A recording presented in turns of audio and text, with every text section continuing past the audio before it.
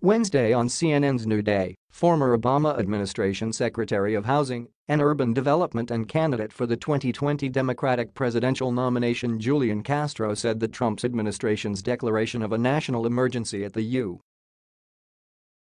U.S. Mexico border was BS. Castro said, "I don't believe their narrative. I don't believe the BS that women and children who are fleeing dangerous circumstances present a national security threat to this country." He continued, "Right now this administration is playing games with them, not allowing them to present their claim for asylum at the border, keeping them caged in pens." Folks probably saw the other day, for instance, the visuals out of El Paso. They were under a bridge fenced in a pen, treated like animals. "I don't believe that we should do that. I have a different vision.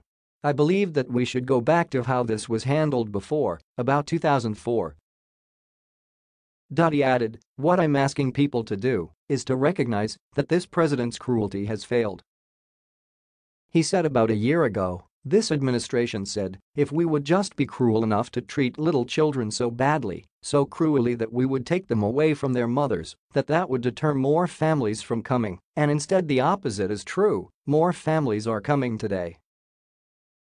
So I'm saying we've tried cruelty. I believe that we should try compassion and that we're still going to have a secure border